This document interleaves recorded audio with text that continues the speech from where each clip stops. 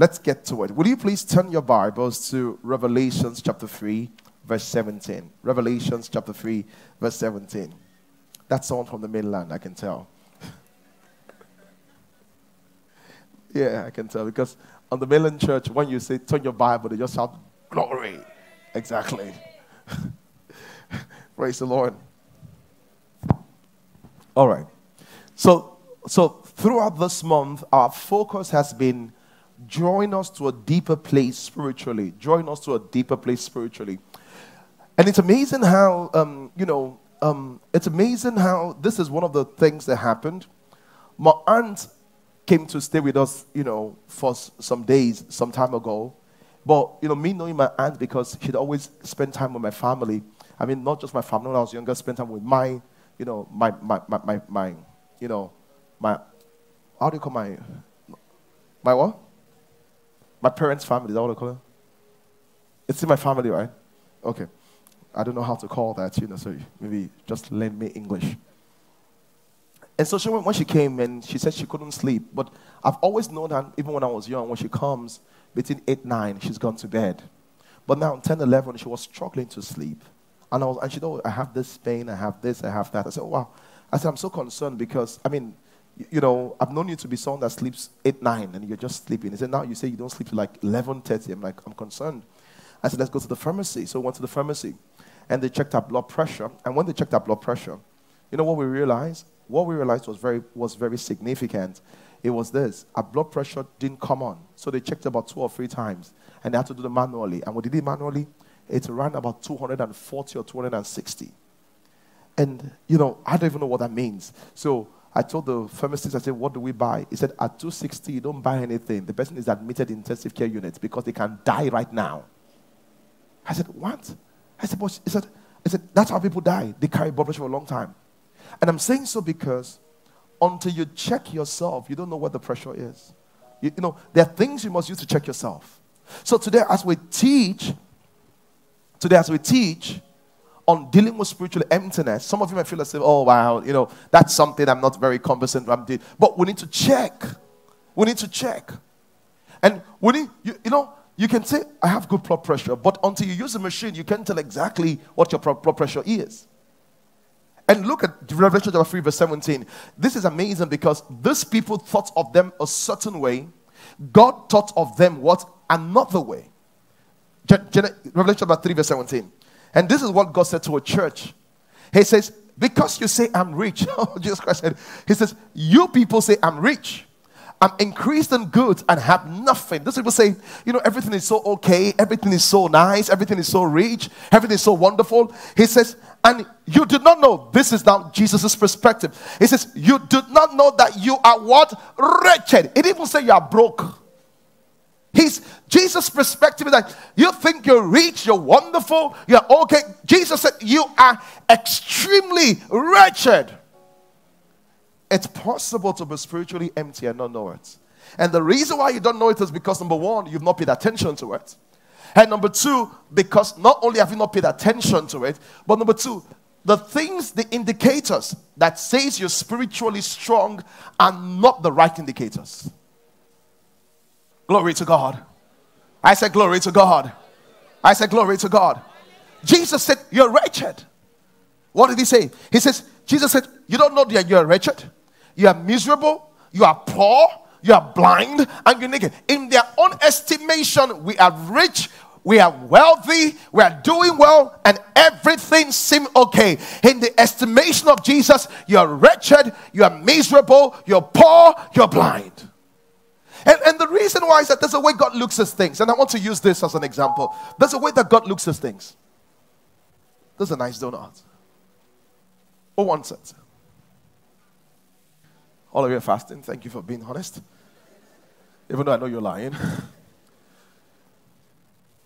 From the human perspective, when you look at this donut, can you see? What do you see? It's full-fledged out donuts. That's how human beings see it, because human beings have a sideways view to life. How does God see it? God sees it this way. What does God see? God sees what is full-fledged size, and God sees the whole. And this is how people look at their life. They look at it from the outside. They forget that at the core, they are empty. At the core, there is a hole. At the core. Someone says, what is a hole there? Ecclesiastes 3:11 says something. God says, my paraphrase, I'll put on the screen. Paraphrase. God says, when I made man, I put a God-sized hole inside, so that man will never be complete without me. So this is like every man. Every man has what? A God-sized hole inside. Every man has what? A God-sized hole inside. Every man has what? A God-sized hole inside. The thing is this, and this is the problem. We keep looking at man and say, oh my God, see how she is on Instagram. Because all we can see is the exterior. We can see the inside. We see their car and say, she must be so happy because you can see the exterior. We see the family and say, oh, such a great family, because we see the exterior. God says, I can see the exterior, but I also see the interior. At the interior, there's a big hole. There's a big hole. And you wonder, how come those people with all the money are doing cocaine? And the reason why they're doing cocaine is this: they're trying to fill this hole. This hole is crying for attention. So they go and get some cocaine, hoping cocaine will fix it. But the challenge is this hole is a God-sized hole. There's nothing that man has made that can fill a God-sized hole. Some people say, let me get married. That's the challenge. You get married. And when you get married, you understand there's a man cannot fill a God-sized hole. A woman cannot fill a God-sized hole. Some people say, let me make some more money. You make some more money and you find out it can fill a God-sized hole. The reason why is this: when you make the money, it's not enough. You make more money, it's not enough, because the hole is not designed to be filled by cash.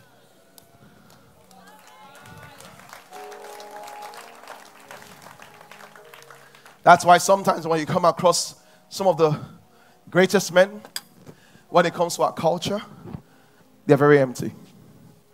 Sometimes when you meet all these Instagram slave queen and influencers, when they begin to talk to you, they're all empty, depressed, and frustrated. Sometimes when I have conversation, they will say, everybody thinks I'm happy, but I am not happy, because all of us keep seeing them on the outside. And I'm saying this to you because some of you are here. Everybody thinks you're fine. Everybody thinks marriage is fine. Everybody thinks you're doing okay. But you know on the inside you are dying. You know you are dying. You know you are dying. And because there's this empty space within that is wrecking you. I know you're making money, but you've been wrecked. I know you're doing well, but you're still unfulfilled. There is something on the inside. And that's why you think, if I got married, it will change.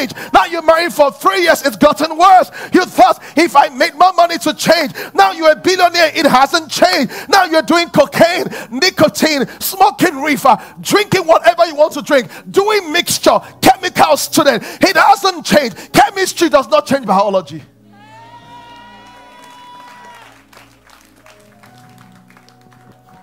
Are you here, somebody? And the worst thing is people that get married hoping to fill a hole, because man cannot fill a hole that is God's size. And that's why when the woman with the issue of blood, and when the woman with the 5 husbands went to the well, when she went to the well, why does she go to the well in the afternoon? Because that's not the time you go to the well, except you're hiding. People go to the well in the morning and in the evening, because the water is cool, the water is fresh, the water is not troubled, the water is not. Why did she go in the afternoon? Because she was hiding. She didn't want all the other girls that go to the well to talk about her. So she went to the well. She was something she was hiding. And as soon as she got to the well, did you notice it's a public well, but it was just she and Jesus, because that's not a time people visit the well. So she knows how to sneak. Some of you keep sneaking, hoping that the sneaking will, you have a big cover over your problem. You're sneaking. You hide over your career. You hide over church activities. You hide over your position. But we can tell you're sneaking because there's something to hide. And Jesus Christ said, I'm here. And she was shocked to see Jesus Christ at the well. And when he saw him, long and short, Jesus Christ says, you need water. And he says, you're crazy. I brought the bucket to fetch water. You have no bucket. And you said, I need to get water. Jesus Christ said, it's not the water you came to fetch here. And the man said, okay, what water do I need? And to show what water she needed, Jesus Christ moved into a superlunar dimension. Jesus Christ says, go and call your husband. And why did Jesus Christ said so? Because there's something about what she was looking for that she didn't find in men. So she said, I don't have a husband. And Jesus Christ said, you are right. Because you have had what? 5 husbands. And Jesus was saying to her, all the while you were with the first guy, there was something we were looking for. He didn't give to you. You move to the second guy. Some you're looking for, he didn't give to you. You move to what? The third guy. Some you're looking for, you didn't give to you. You go to. And people keep recycling relationships, hoping that man will give them what only God can give them. And some people live in that kind of marriage, and they really feel disappointed. They feel depressed. They feel, they feel crushed because they're hoping that their wife will give them only what God can give. They're hoping that their husband will give them only what God can give. They're hoping that, and listen to me, it's a God-sized hole. And Jesus said, listen, you've been in those 5 relationships because you were thirsty. And you've gone to all those 5 men hoping that they will meet your thirst. He said, but I'm here right now. I will give you the rivers of water that will meet your thirst continually. The question is this: are you paying attention to spiritual emptiness? Are you paying attention to, do you know how many of you think you have weight problem? You don't have weight problem. The reason why you eat too much is because of spiritual emptiness. Because when you get depressed, instead of you running to the rivers of living water, you run to food. Some people, food is their way out of depression. And listen, every time you have a challenge, Jesus Christ said, come to me. I'm the one that has the river of living water. I'm the one that has the river of living water. Some people, when they have a challenge, they run to sex. And God says, come to me. I'm the one that has the river of living water. Some people, when they have a challenge, they go to alcohol. God says, come to me. The reason why is this: all those things you run to cannot help you because it's a God-sized hole. The alcohol will come, but it can't fill it. The food will come, but can't fill it. Nothing can fill it because it's a God-sized hole. What can you do that can fill a God that God made for himself?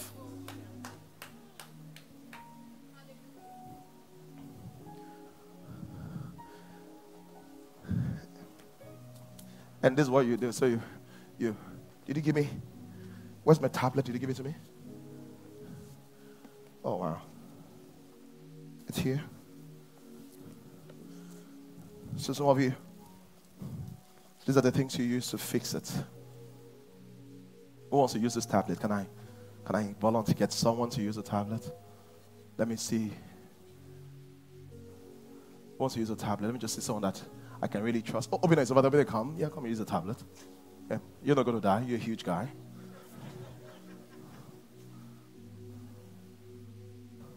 So, every time, see, this is the point. Every time the hole is here, you bring your tablet to fill the hole. So just swallow it. It's nothing. Just trust me. Just swallow it. It's okay. Just try it. Try it. You can get some water. Just try it. It's vitamin C. Yeah. I can't lie to you. You know that, right? Vitamin C. You have to, but how many vitamin C's do you have in a day? Okay, but that's really empty. There's nothing in it actually. You don't believe it? you believe it? Okay, so you can chuck it in and watch something. Watch something. He didn't take it in. He's still believing that someone is there. But this is what I'm going to show you. Bring it. I know you didn't take it in. You don't trust me? Oh, I trust you. I just don't think you're honest right now. But look at it. Hold on. Come and help me with this. You need to hold this like this. Don't eat it. I know you. This is what they do. So we use all these capsules and we swallow it. But the capsules are empty. They can't fill anything. Can't you see why your career is so empty? Because in comparison to that hole, it's empty. Can't you see why your marriage is not fulfilling? It's not your husband, it's not your wife. Because once you are empty on the inside, nothing can be fulfilled on the outside. It's empty. Everything. So we're here taking all those things, quick fixes of all those drugs, all those drugs. I'm looking for the other tablets, and we're just swallowing and they said this one will help. I swallow. This one will help. I swallow. This one will help. I swallow. I swallow. But you're empty. And Jesus Christ looked at the church in Revelations. He said, you are rich. He said, you're poor. He said, you're rich. You're satisfied. He said, but really, you're what? Wretched. How does God see you? Thank you. Thank you. Can I move it over there?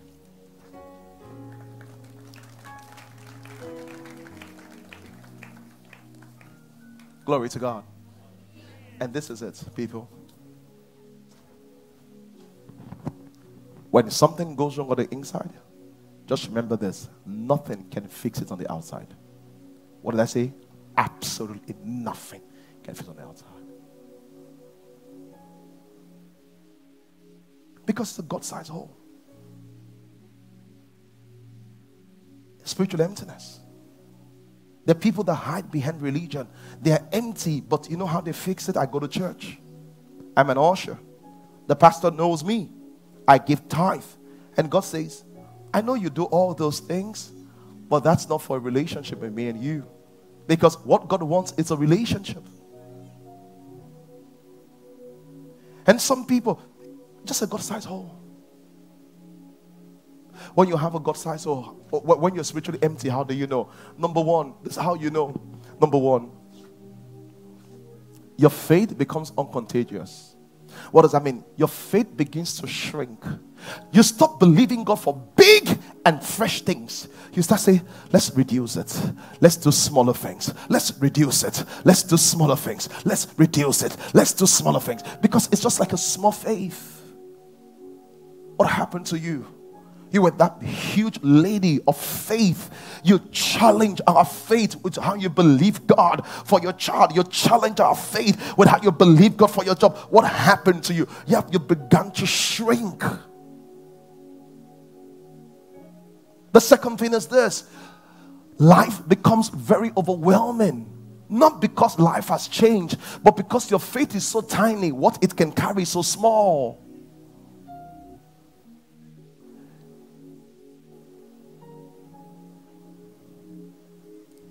Hallelujah. I said hallelujah. I said hallelujah. I said hallelujah. There's this huge unfulfillment you have. And the reason, because of this huge God-sized hole inside of you. Because there's something about knowing God. Psalm 63 verse 1. I love this psalm so much. I love this psalm so much. Psalm 63 verse 1. Do you have it on the screen? Psalm 63 verse 1. Will you put it there? Oh, glory to God. Something you should mark in your Bible. It says, oh God, my Lord. It says, Eli will I seek thee. See what it says? It says, my soul thirsts for you. He said there's something about knowing God. It even say my spirit. It says my soul. What is in your soul? Your emotions. It says your feelings. He says my feelings. I literally crave for you. He says my soul thirsts for you. Oh my God, there's something about when you are drunk of the river. When you are drunk on the river, what other people are overwhelmed with, you can stabilize. People say, hey, but the doctor said you couldn't have a child. You say, yeah, I heard the doctor. He said, but why are you not fearful? You don't understand. When I know him, I know he is with me. And if he is with me, no matter what anybody says, his plan will happen in my life. This is what David says. David said, though I walk through the valley of the shadow of death. So you lost money in your business and it seems as if it's going down. He says, though I walk through the valley of the shadow of death. He says, I will fear no evil. Not because there is no fear. He says, because you are with me. You are going through a tough time in your marriage and everyone is going crazy. And people say, why are you so calm? You say, you don't understand. Though I walk through the valley of the shadow of death, there's something about divine presence that brings divine assurance. Something about divine presence. I said, but your son is not behaving well. You say, you don't understand. Though I walk through the valley of the shadow of death. And the reason why I'm bold is not because I'm strong. The reason why I'm bold is because he's a person that is going with me in the valley of the shadow of death. His name is who? Oh, I didn't hear that well. Scream it like you can.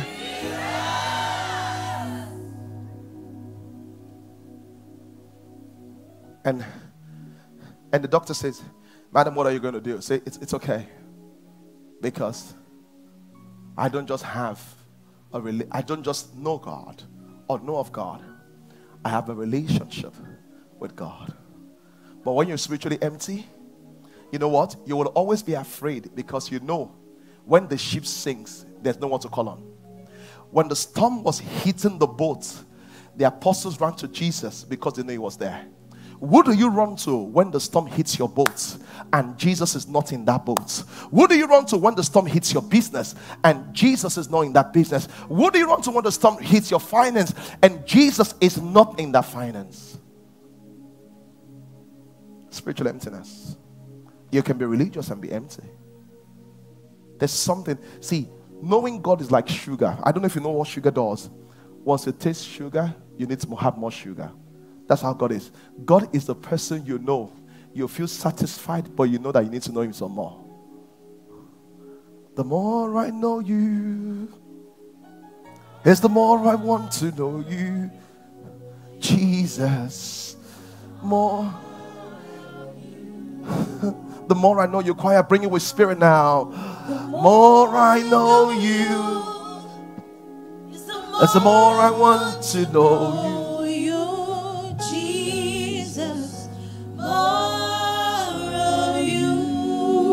The more I know you, the more I know you, the more I want to know you, Jesus, more of you. Listen to me. You know why I want to know him? Because the presence of God brings assurance. I told you before, I said, though I walk through the valley of the shadow of death. Listen to me, businessman, you are going to go to the valley of the shadow of death in your business. It's not a prophecy of doom. It's what happens. It's life. In life, there'll be seed time and harvest. There'll be spring, it's season. But the good thing is that no matter the season, if the one that controls the season is with me, I know that I'm going to come out on the other side. Spiritual emptiness. When people are spiritually empty, you see them, church is optional, prayer is optional. They say, wake up early for prayer. Say, it's so difficult to wake up early. The reason why is that there's emptiness. This is the thing. Once you put value on something, because a lot of you say, Pastor, I'm not really a morning person. But if you have an American embassy visa appointment for 6 a.m., you will not even sleep. But when they say next level is 6:30, you say, I'm not a money person. And God says, visa is more important to me. And God sees it. If you have a contract to pick up a check for 7 a.m., by 4 you are up to make sure you're not late. And you're wondering, why am I empty? Empty people don't value the things of the Spirit. You want to get full, you must learn how to value the things of the Spirit. It's value. I give an example. Some of our pastors, I'll be so tired. Maybe it's their birthday or something, and I show up in their house, and I show up not because I have energy, but just the value I place on them. Listen to me. When God told Abraham to kill his son, God was not looking for a human sacrifice. God was just saying that, Abraham, what do you value more? Do you value me, or you value your son? Do you value me? What carries more weight in your life? Is it me or your son? Is it me or your son? And the same question to you today. Some of you are dealing with spiritual emptiness and you're wondering, how will I deal with this spiritual bankruptcy? What carries more weight to you, husband or Jesus? What carries more weight to you, convenience or Jesus? What carries more weight to you, time, your work or Jesus? What carries more weight to you?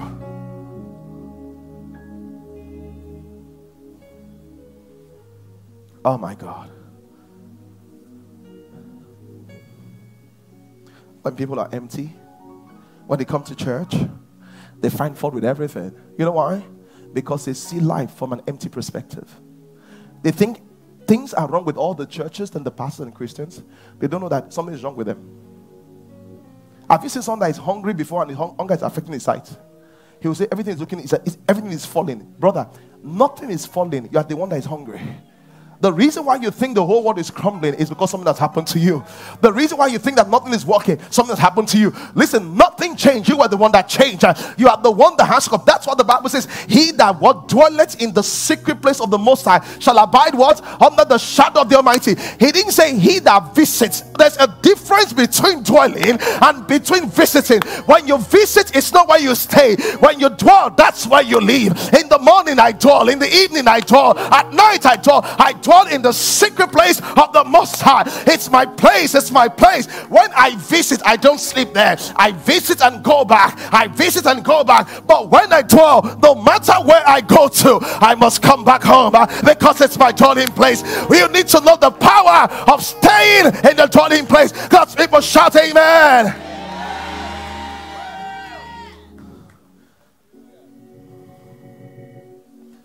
How do I deal with spiritual emptiness? The first in Revelation. Why?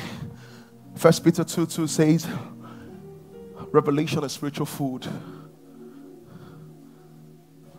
Someone says, Pastor, I don't really know how, the Bible makes me, I feel tired when I read the Bible, I sleep off. I say, you sleep off when you read the Bible, but when you read blogs, you stay awake. It's a function of value. Someone says, I'm not the reading type, but you read your contract of employment. I don't know someone that did not read his contract of employment. At least you read the payment session. You knew what you were getting paid. The reason why you read was because you valued money. God says, if you value me, you will spend time. And revelation has a sustaining power. Have you seen people that come to church, they don't even come with the Bible? I wonder why they come. People at home watching, they don't even have anything to write. They just watch on the bed and say, oh, wow, that's nice. That's not how you listen to the word of God. You get your pen and keep the notes and say, what is God going to say to me right now? Because I have to go back and work this. I learned, it's in church, you learn something. Throughout the week, you have to walk in what you learned. Revelation. The second way is this.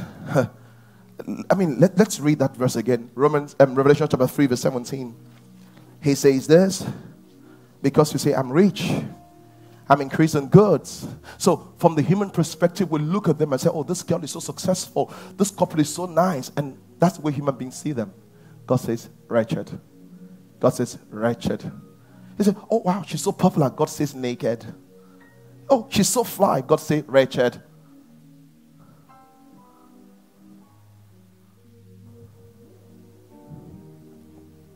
The second way you deal with spiritual emptiness is this, through obedience. You know why? The Bible says to obey is better than sacrifice. To obey is better than sacrifice.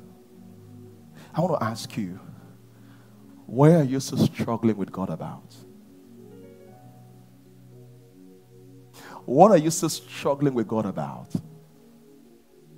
What are you still struggling with your Creator about? Sincerely, excuse me, ma'am, you think you're going to win? You're struggling with the Ancient of Days and you think you'll win the battle? It doesn't make sense.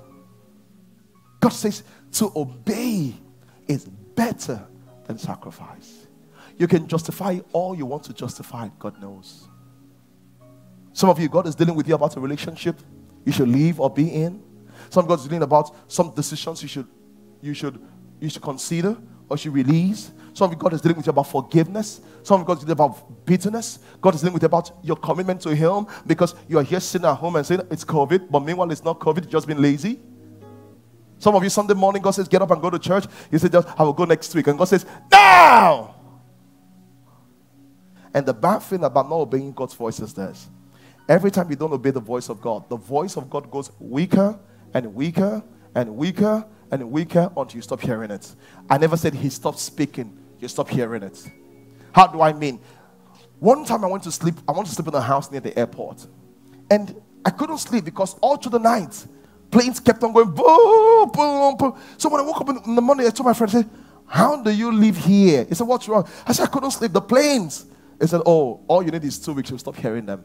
I said, what do you mean? He said, when I moved into this place, I was to stop for 2 weeks. But after 2 weeks, he said, since you don't want to respond to it, your ears stop hearing them. He's not said the plane stopped landing and flying, but your system stop recognizing it. The bad thing about disobeying what God says or not following divine guidance or not obeying God is this. After some time, you will stop speaking spiritual instructions. And some of you, you wonder what happened to the voice of God. That's what happened. You stop speaking spiritual instruction because after a pattern of not obeying, there's no need for you to pick it up again because you're not going to what? Obey it.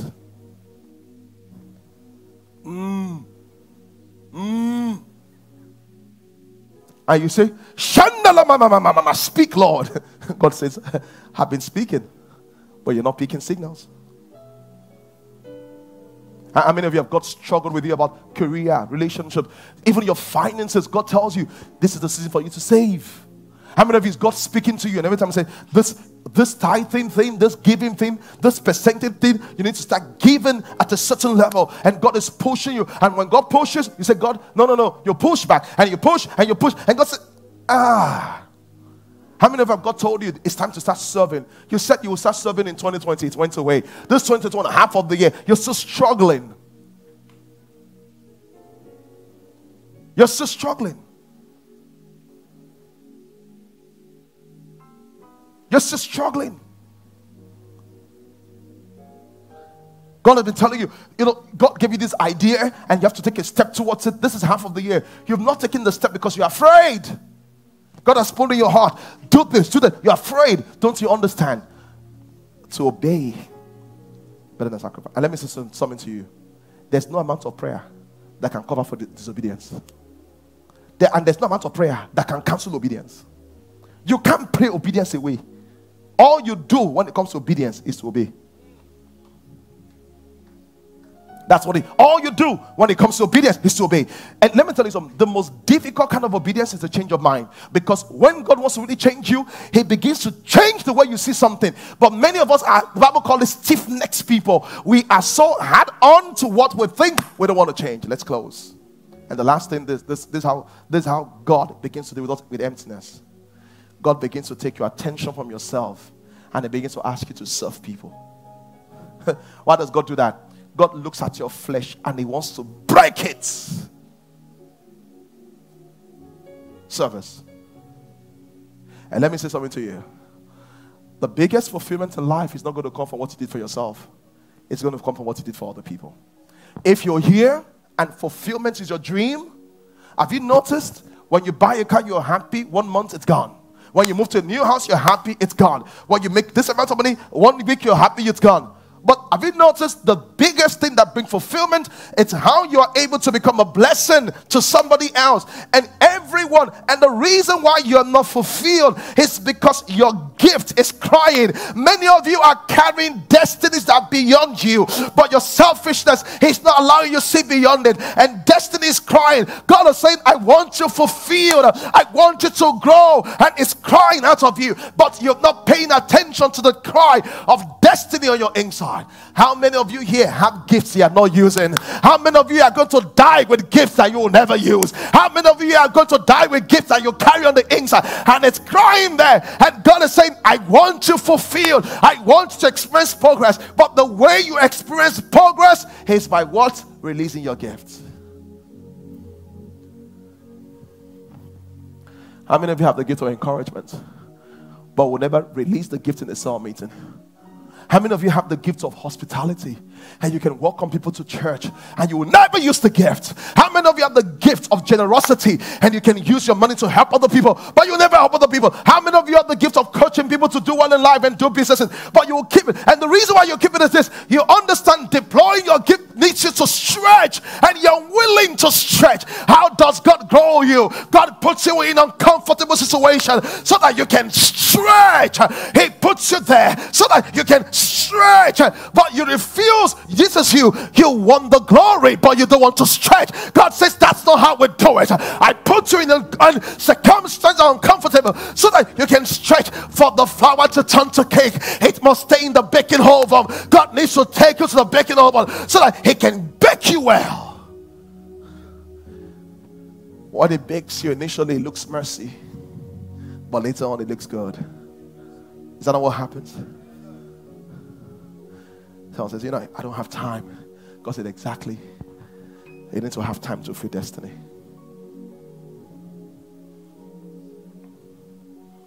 No wonder He said, blessed.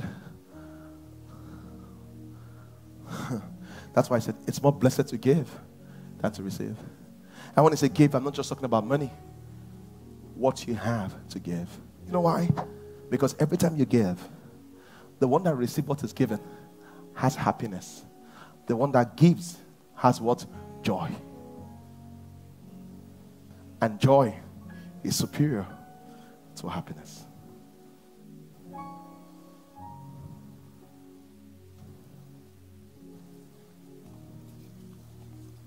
David could have seen Goliath and said, hey Goliath, Goli, Saul, bye. That's your problem. But David said, destiny is calling. Destiny is calling. Destiny. How many of you have friends you can even invite to church? How many of your friends you can invite to NLP? How many of you know how you can help other people? Serve your community, serve the church, serve the country. I know you want to be blessed, but the way you're going to be blessed is by releasing what you have. And this morning, it's just a big thing. The more I know you, it's a place of surrender. Many of you have struggled for such a long time. I don't know if it's a COVID that affected your Christianity. It's good to do next level prayer. Pray for ourselves, pray for ourselves. The biggest prayer is when we begin to pray for nations. When we begin to pray for countries, pray for missionaries. That's the biggest kind of prayer. Why we don't pray for ourselves, we pray for other people, because it's not about me again, it's what God can do for other people. I want to be the light of God, not in my life, for other people. Some of you need to stand in the gap for your family and say, hey, I'm standing for my family.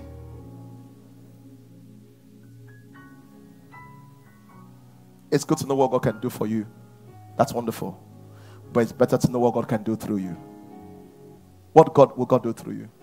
How many lives will be changed because of you? How many lives will be transformed because of you? Question: when last did you hit your chest and say, I feel so fulfilled? What did you do? Most of the time, by the time you hit your chest, it was something outside yourself that brought you fulfillment. Question: why not make it a lifestyle of fulfillment? Not a one-off, it's a lifestyle.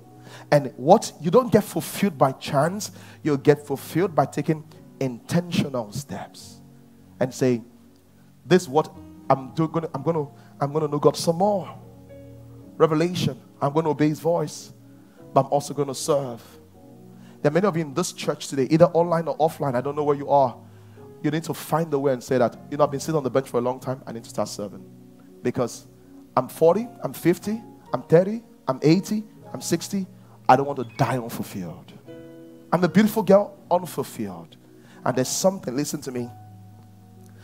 There's something about killing Goliath that creates a pathway to your dream. David understood that. Hallelujah.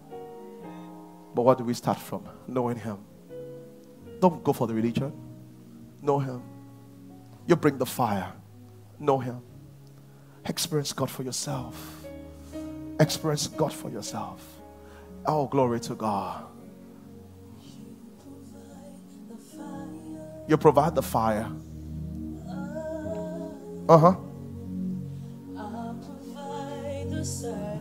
I become the sacrifice. Sacrifice.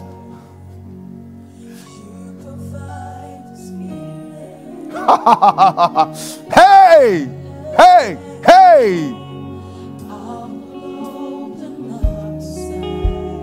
Ah, Jesus.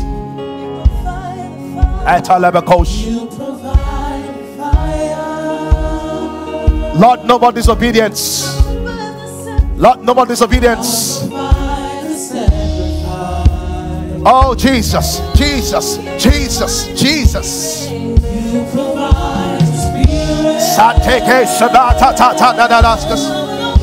Ah! I will open up.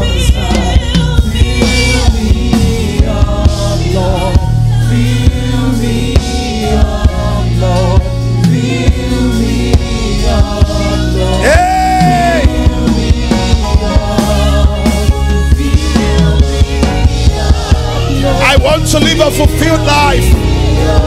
I want to live a fulfilled life. I want to live a fulfilled life. Amen. Lift up your hands towards heaven. Father, I want to deal with this spiritual emptiness. I want to deal with spiritual bankruptcy. I want to live a life that fulfills destiny. I don't want to be paralyzed. Let this life be a sacrifice. Let you bring the fire. I'm the sacrifice. I'm the sacrifice. I want to hear the married men pray in my family. Lord, bring the fire. I'm the sacrifice. I want to hear the single girls pray. I want to hear the married women pray. I want to hear the single man pray. Atoke shapata labakomahaya. Isope shaga. Rabba maito pino shakata lava. Yesope no koprutana. All of you online, anywhere you're watching from, stand on your feet. Lift up your hands. Sike, sike, sike, sike. I want to die empty. I don't want to die with destiny. I don't want to die with dreams. I want to fulfill destiny. I want to live a progressive life. I want to live a fulfilled life. No more disobedience. Help me, Lord. Help me, Lord. Shapi Kondai, Shakita Mambos, Ekiporoda Antai, Salidi Dikinate, Labone Caritumai, Seido Pridinito, Finate.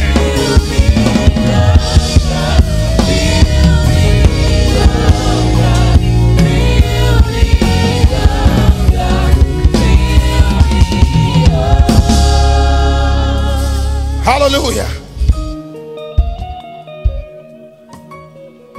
We will stop looking for quick fix in capsules.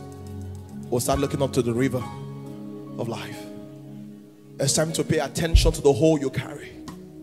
Everyone carries a hole. Right now, the presence of the Lord is in this place. Touching, feeling. Some of you, the hole is there, but you're so distracted. You look at your life and all you pay attention is all these things on the side. You pay attention to the marriage, the car, the children, the money, the promotion, and God says, I'm calling your attention to this hole, because this is how our life is.